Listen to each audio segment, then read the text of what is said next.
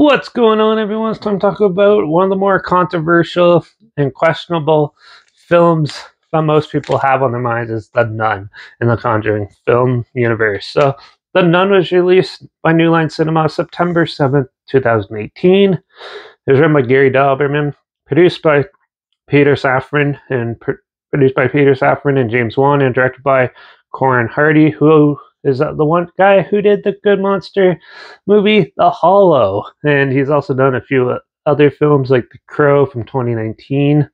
I think that's like the BBC TV version. But yeah, he also did Butterfly and Keen, Somewhere Only We Know.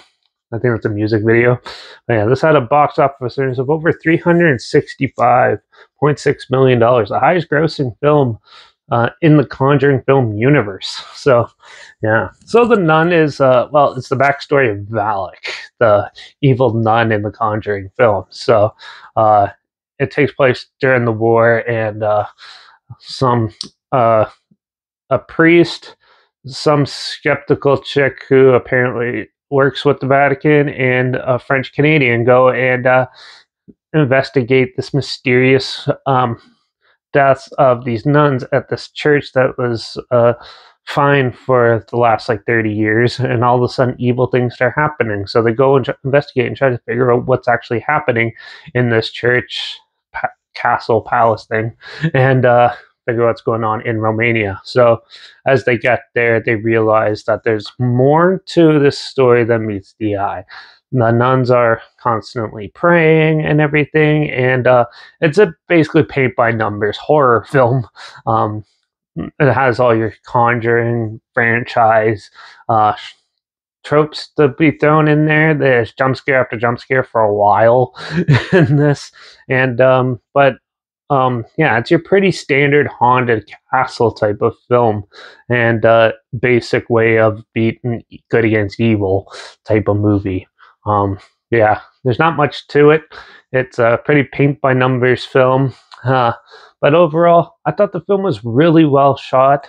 I like the dark and gloomy atmosphere of it. To me, this is more a gothic horror film than an actual like haunted house, like spooky, evil, demonic presence. This is more a gothic, more like a gothic essence type of film with a little bit of the horror stuff mixed in. Like, yeah, they have jump scares and stuff, but overall, most of it is done with the more enhanced atmosphere and stuff, which I really liked in this film. The acting is pretty good on most levels. A couple actors in there are a little questionable, but for the most part, I don't think this film is as bad as people are saying it is. I'd seen way worse in film. From a high budget film standpoint, so like a film that goes to theaters, this one is still way above some of the ones that I've seen. This one's way better than The Mummy 2017. This one's way, way, way better than Black Christmas 2019. And it's way, way, way, way better than Hellboy 2019. I don't get why people are saying this is so terrible. This one, I was actually relieved. I was a little scared going into this film.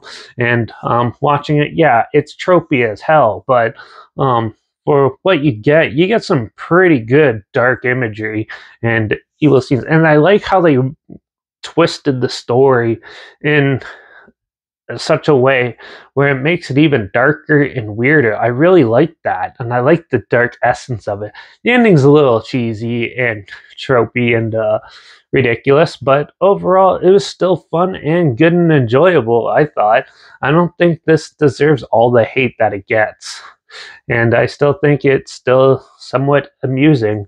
And yeah, it's not super scary or anything, mind you. I'm like, no horror film really creeps me out anymore, so I just watch it for like the artistic values and stuff. So overall, I thought this artistic wise, this film looked really good, and it captured that dark gothic essence really well, and it did make a lot of good creepy good scenes, and that which I think a lot of films don't have these days. So at that, I'm going to give The Nun a 3.5 out of 5, probably the highest rating out of any reviewer. I don't think it is as bad as most people are saying it is. Most people who probably rip on this probably think this is the worst movie in the world. You want to see something terrible? Watch A Haunting at Winchester House by the Asylum or something. Now that is terrible.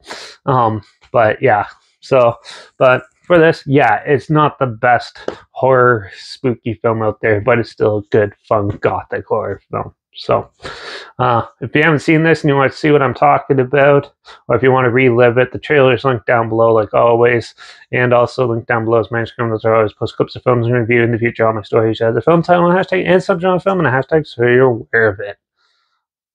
And also linked down below is my Letterbox and Dairy P reviews. That's where I post my first star rating after watching the film. So follow me on one of those two platforms, stay in loop with this channel.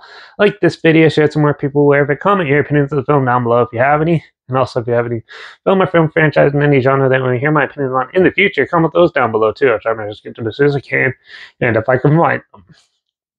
And also, let me know what your favorite Conjuring film is in the Conjuring film universe. So, yeah.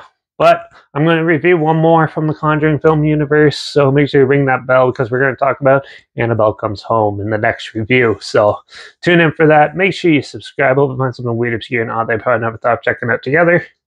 And also, so you might hear my opinions on popular films that have come out recently, somewhat like this, and reviews on classic films and other things as well.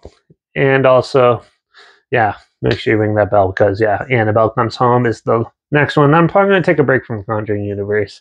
Leave the other two. I have a little plan for the other two later on, so probably leave them till later. So, but yeah, it's good delving into this. It's been a while, and I'm really enjoying reliving it and experiencing some of the ones I haven't seen yet. Like I haven't seen Annabelle Comes Home either, so we're going to check that one out, and hopefully it's decent enough. But overall, I don't think this is nearly as bad as I was expecting so far. So, yeah, but that's cool. So make sure you ring that bell.